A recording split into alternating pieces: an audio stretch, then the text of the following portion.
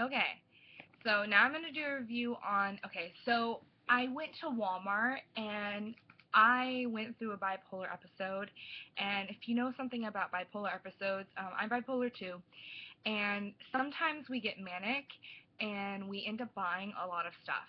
And we buy stuff that we don't really need. And I don't do it very often. It usually happens when I'm extremely stressed, and I've been extremely stressed.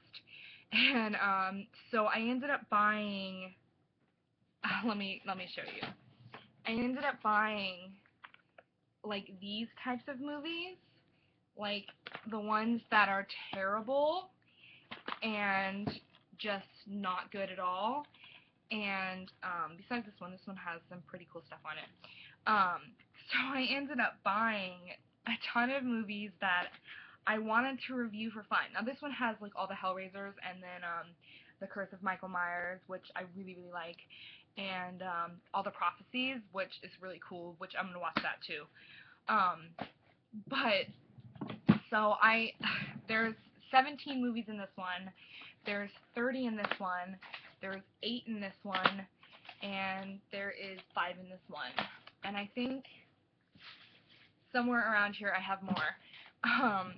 I bought a lot of movies, and so I bought them, and I was thinking that some of them would be okay. And, well, I watched one that I didn't think was that bad. It's called The Nurse, and it's about this woman who, she's a nurse, and in the beginning, she gets a call from her father, and he tells her that he's been convicted of 30 years in jail. And so her father says, I love you, I'm really sorry, and she knows that something's going on, and you see that the father has a gun, and he goes and shoots his son and his wife. And so the daughter is very upset, and she goes on a rampage and gets revenge. And um, the lawyer that went against him, that basically put him in jail for 30 years, ends up finding out and ends up having a stroke that paralyzes him. So he can see and hear everything, but he can't talk and he can't move. And so she ends up being his nurse, finding a way into his life, being his nurse, and kills him slowly. And she's not very successful, but it's actually a pretty good movie.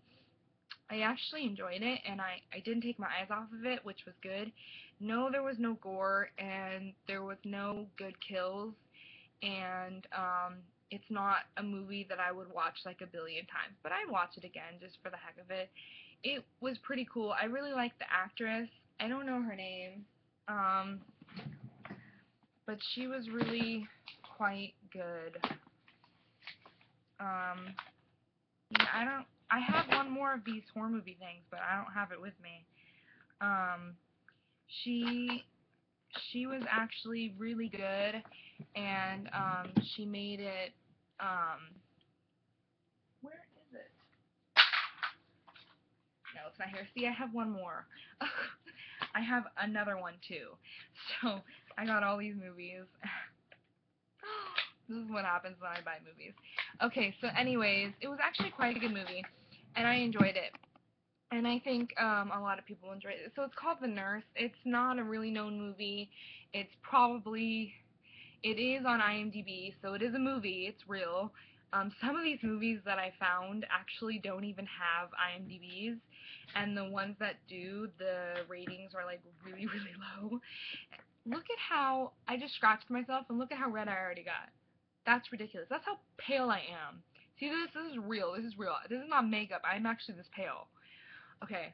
Um, excuse me. And so, anyways, it was a pretty good movie, and you should watch it. So it's called The Nurse, and it's a revenge movie. And but if you're not into no gore, then don't watch it. So thanks for watching my review, The Horror Nerd.